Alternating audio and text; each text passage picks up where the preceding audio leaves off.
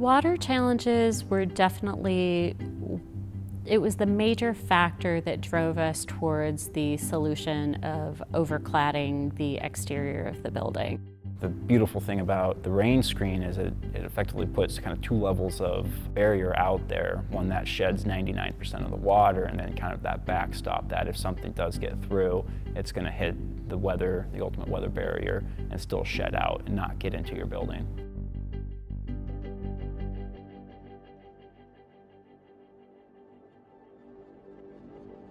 The way the Portland building was originally constructed, it was really put together with budget in mind. There was not a lot of consideration, definitely not as much known then as there is today about, building skin performance and how things function over time.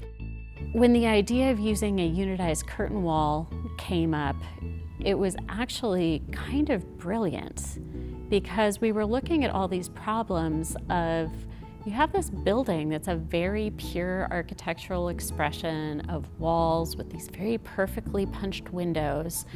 And that's really difficult to do if you're trying to just cobble parts and pieces together, because you have to put flashings in that would have created these little bands underneath every window. And there are just all these little details that would have started to, I think, kind of dilute that design vision. But with the unitized curtain wall, everything is, it's factory assembled into these panels, and it allows them to actually put these wall systems together that match Graves's original kind of perfect vision of a perfectly square window placed into a wall with no extra clutter around that opening. That was the moment where I said to myself, yeah, I really think that this is the right solution, because it's not just giving the technical performance, it's actually was the most respectful of the original historic design.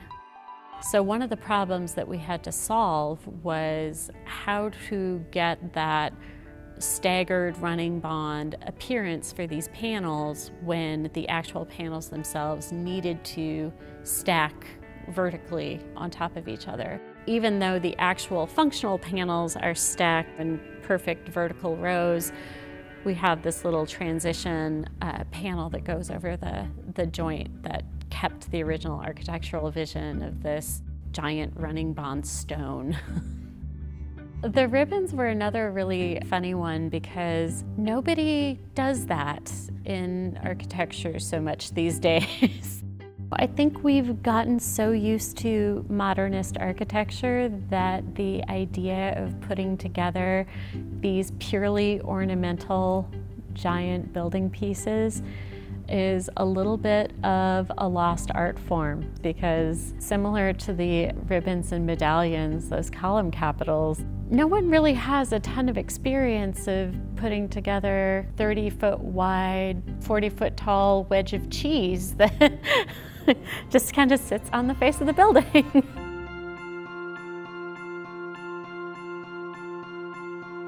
The result does actually respect the design as it was conceived of by the architect Michael Graves, while also solving those technical issues, and maybe even bringing it a little closer to the original vision, because it's just so crisp and beautiful, and the colors are so clearly identified, and the detailing is so precise that it's all about the shapes and forms and colors, which is really what made this building so exceptional. It wasn't concrete that was expressed, it was elastomeric paint on concrete. We now have a very high performance paint surface on the metal panel. We also, at the base, have brought back the terracotta tile.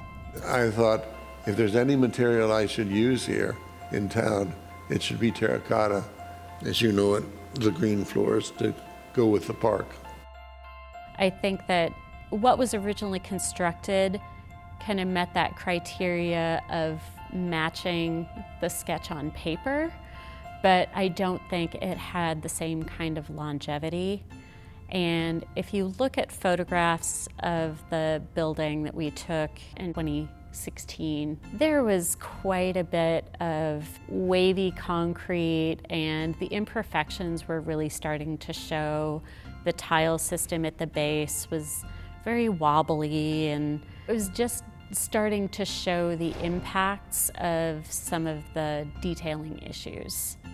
I think that the system that we have now keeps that really pure architectural aesthetic, but is going to be able to hold itself together over time much better.